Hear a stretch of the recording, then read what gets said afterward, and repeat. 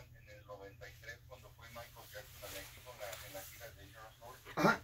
Tuvo un problema de dolor de muela. Sí.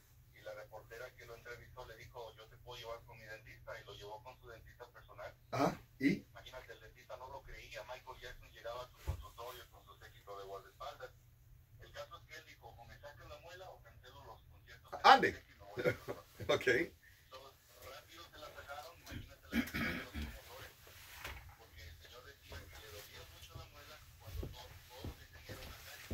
Oh, wow, ok. Todo esto, Raúl, es la leyenda, y el dentista que se llama Cabina todavía conserva su fresquito la muela de Michael. Ah, qué buena anécdota me acabas de contar. ¿Sabes que la voy a buscar, eh? La voy a buscar. ¿Se llama como el dentista, Tony, qué?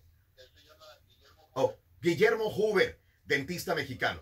Lo voy a buscar y te agradezco la anécdota, Tony. Te agradezco infinitamente la anécdota. Ya Guillermo Hoover. Sí. Guillermo Hoover. Bueno, el día de hoy nos desahogamos de los dentistas. Disculpen. Nada que ver, pero... Ya tenía la historia mía lista. A ver, Jesse. Llegué al nuevo progreso y me sacaron 3.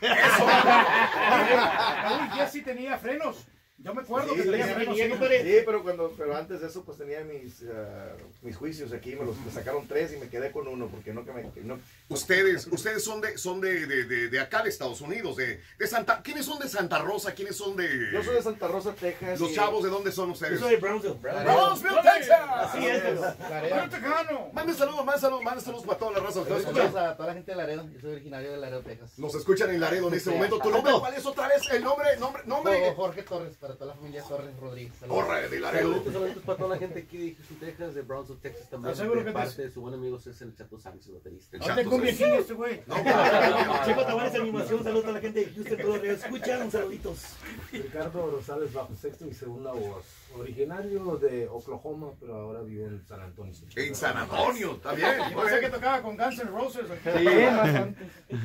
Rubén Robles, bajo eléctrico, un saludo para toda la gente. ¿De dónde? De McAllen, Texas. McAllen, Texas. Ahí vamos a ir el viernes. Vamos a estar ahí. Y luego, pues yo soy de Santa Rosa, Texas. Mi nombre es Jesse. Jesús, me dicen Jesse.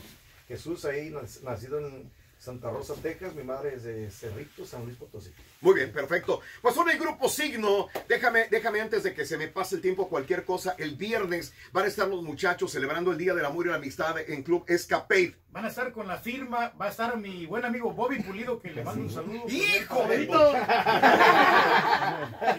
Y Lalo Ayala también van a estar. Así es, estamos celebrando 20 años de Siggno. 20 años de Siggno. Ah, es que es cierto, empezaron en el 2000. En el año 2000 empezó Siggno. ¿En qué mes empezaron, chavos? ¿Se acuerdan? Es más, empezamos en enero. En enero, ponle tú. Ya estábamos grabando. El disco ya lo habíamos empezado en 1999. Y entramos en 2000 y sale el disco en junio del año 2000. Ajá. Pero el grupo ya estaba empezado desde el año 2000. ¡Caray! 20 años del grupo. Mira, si alguien me dice a mí, con todo lo que he vivido en la radio, ¿verdad? Me dicen, oye, de los grupos nuevos, yo diría Grupo Siggno. Güey, tienes 20 años el Grupo Siggno. Escuchando fresco, Raúl, ahora con su estilo que tiene. Pero ¿cómo pasa el tiempo tan rápido? En un abrir y cerrar de ojos se pasa el tiempo de volada. Así es, hermano, así es.